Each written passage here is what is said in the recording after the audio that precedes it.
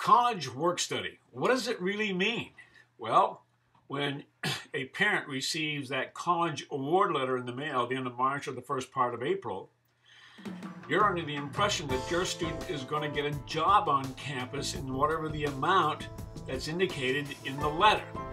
What the letter does not tell you, and you need to really pay attention to this, is that there's actually going to be a job available waiting for your student when they show up in the fall. Yeah, that's exactly right. There's no guarantee, and there was no guarantee indicated in the award letter that there was a job going to be waiting. And there's also no guarantee that if there is a job waiting, that they will be paid that amount that's indicated in the award letter.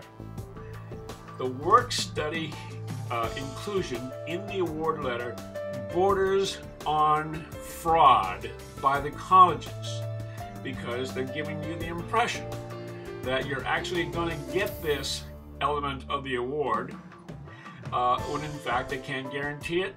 In fact, it's up to the student to actually find the job that will pay the amount that's indicated in the letter. So if I were you and you have work study included in your award letter, it's nothing more than the bill. They tell you at the top what they're giving you, and at the bottom they're telling you what you have to give them. So pay attention to the bottom part.